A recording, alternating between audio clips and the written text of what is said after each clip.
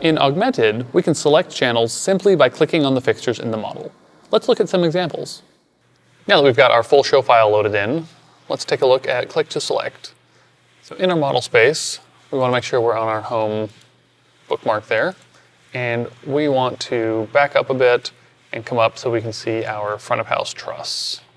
From here, I can simply click on a fixture, and that fixture will now be selected. You'll see that it's highlighted in yellow in the model, and it is also on our command line on the console.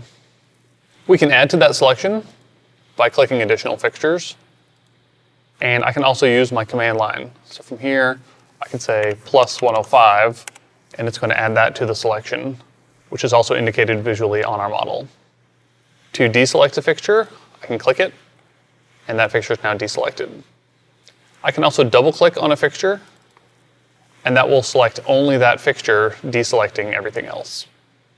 If I double-click out in space, it will deselect everything.